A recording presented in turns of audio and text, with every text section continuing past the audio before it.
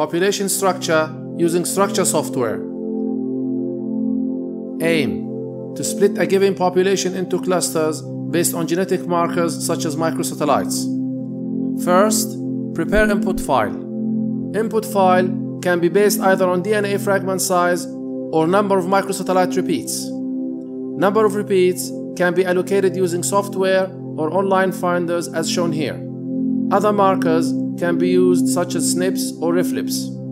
Input file based on number of repeats should be a TXT file.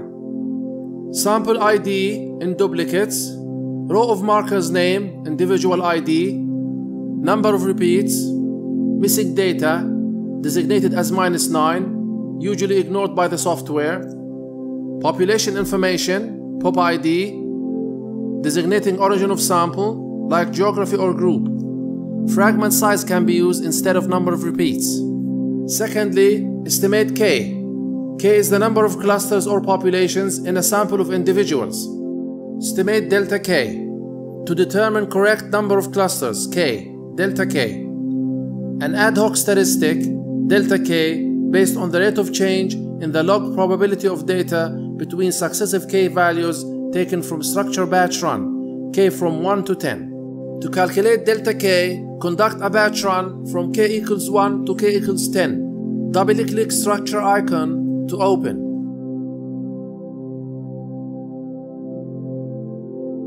Go to File and New Project. A project wizard will pop up. In the wizard, fill in the name of the project, select the directory where you want the results files to be,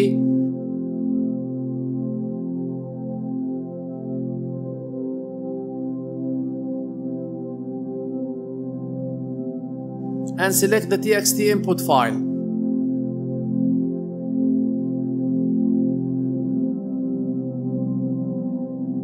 Once filled, click Next to go to the new wizard.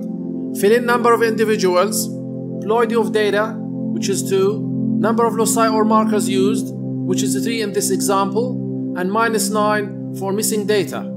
Click Next.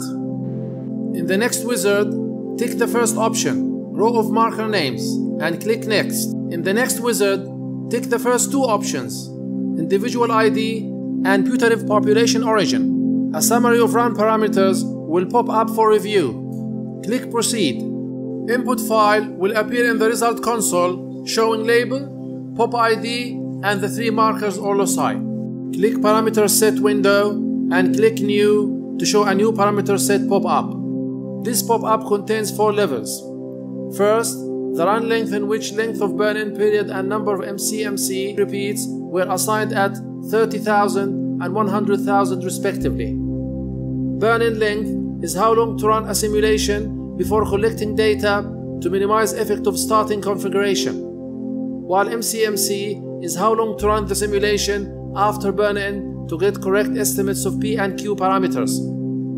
In both cases, values between 10,000 and 100,000 are enough. The next level is the ancestry model. Tick Use Population Information, then click Advanced, then tick Add Mixture Model, which assumes individuals are admixed and they get their genomes from each of the K populations.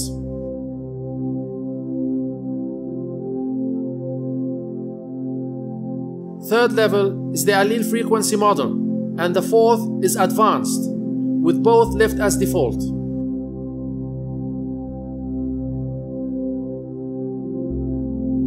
Click OK, fill in the new pop-up with a name, such as New Spora 3.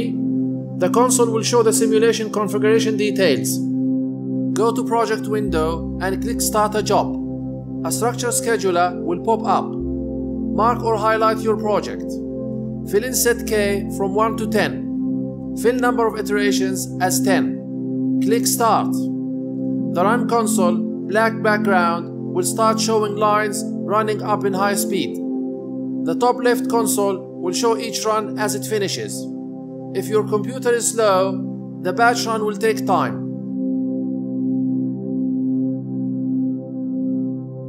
Once the run is complete, a job is completed pop-up will show with structure job log, showing the 100 runs. Click OK on both pop-ups.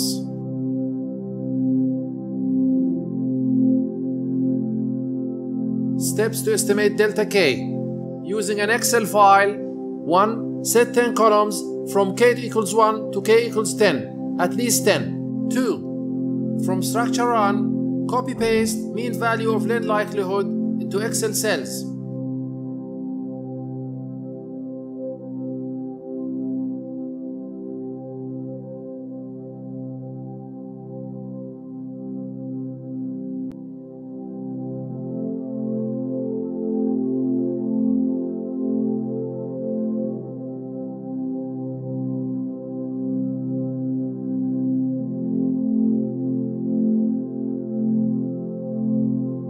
3. Calculate mean and standard deviation for each K column. 4. Calculate mean L of K and plot a graph.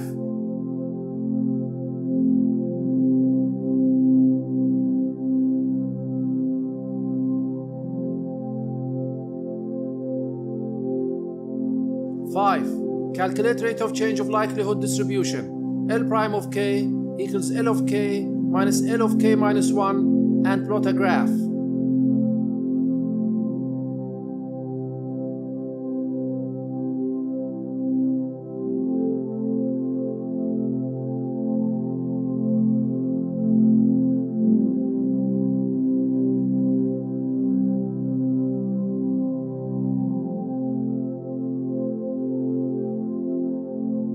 6. Calculate absolute value of second order of rate of change. Absolute value of L double prime of K equals absolute value of L prime of K plus 1 minus L prime of K.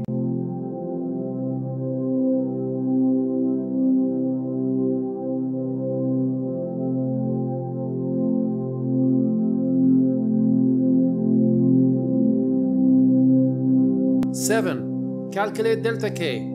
Delta K equals mean of absolute value of L double prime of K over standard deviation of L of K, and plot a graph.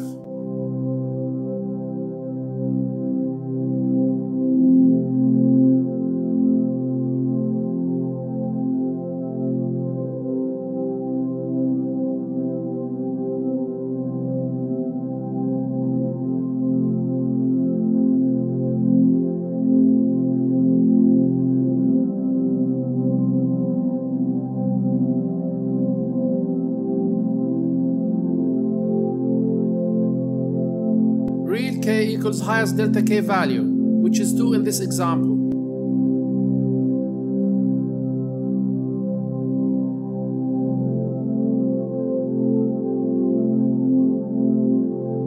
Let's make an individual run based on K equals 2. Go to File and New Project. A project wizard will pop up. Fill in the wizards one after the other as described earlier in the batch run.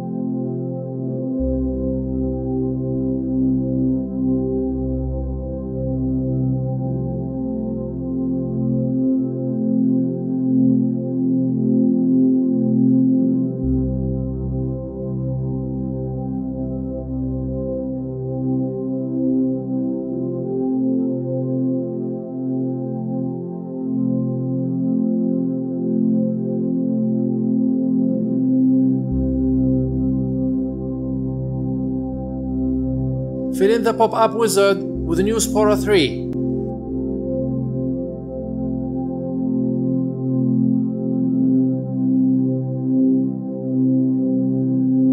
The console will show the simulation configuration details.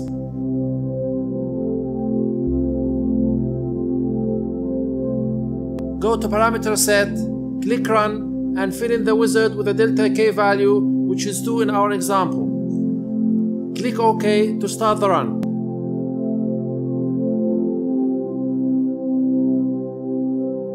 Once the run is finished, go to Parameter Set, highlight New Spora 3, click Bar Plot, then click Show to see the bar plot as estimates of Q, which can be viewed in 5 different forms and saved as JPG or PDF.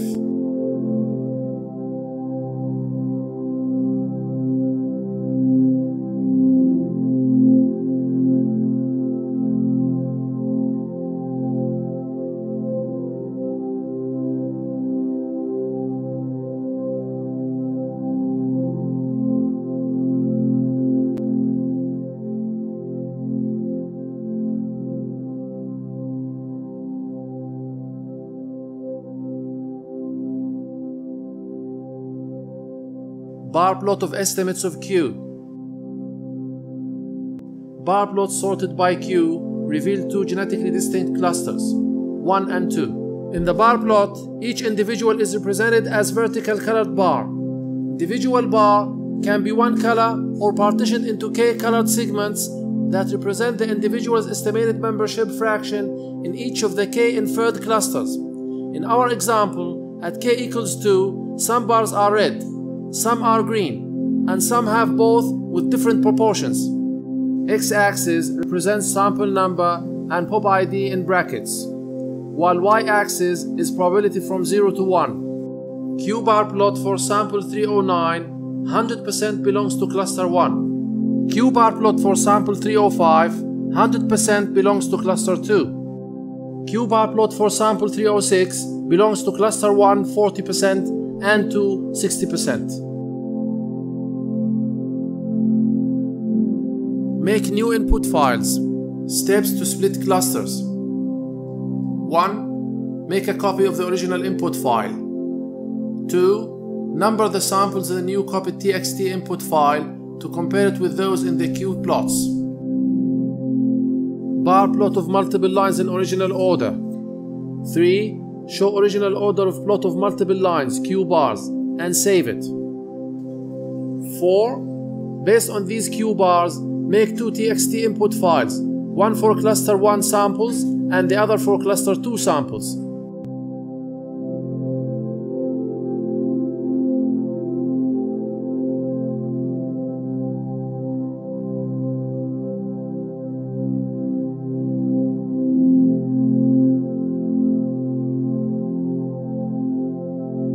Estimate delta K for the 2 clusters.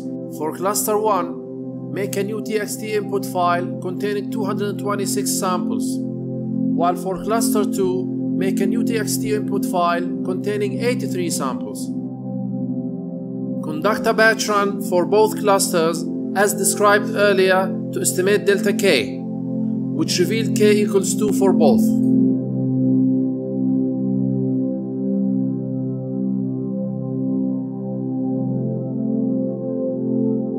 Subclusters. The 2 clusters have split into 2 subclusters each. Check if the clustering follows a geographic pattern or other patterns. Refer to the references at the end to see how cluster graphs are presented and discussed.